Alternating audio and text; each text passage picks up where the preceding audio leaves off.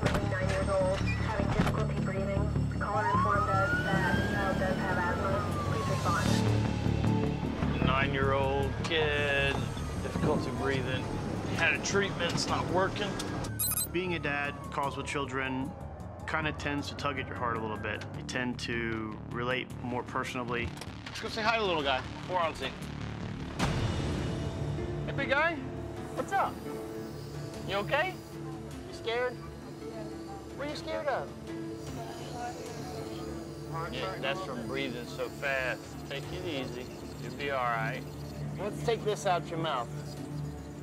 I'm gonna listen to you breathing, okay, big guy? Yeah? You have asthma? How old are you, Bubba? 9.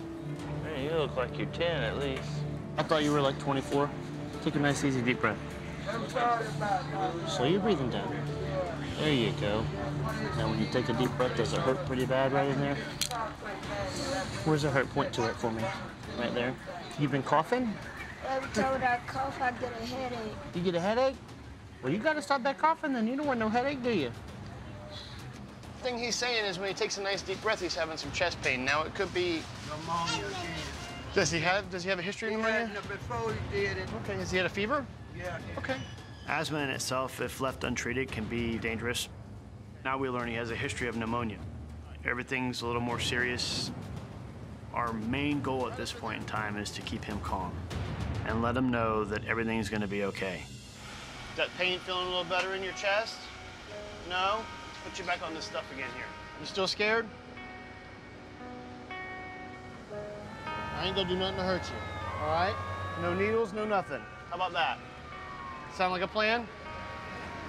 All right. You ever seen a picture of your heart before? You want to? Right there? That's your heartbeat. Each time it beats, this big line goes, okay?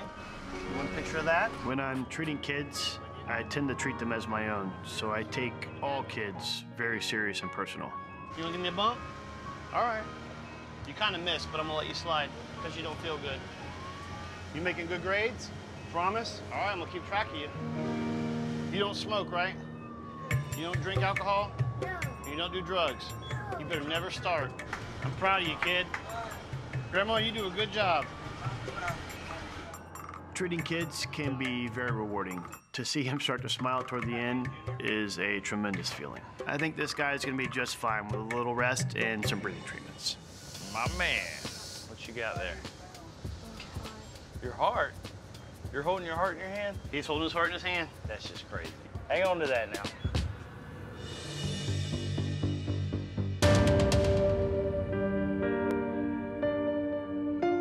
Be safe, be strong. Let's do this. Get that stretcher in here. You're gonna bleed to death. Grab the knife, grab the knife. They're not dead.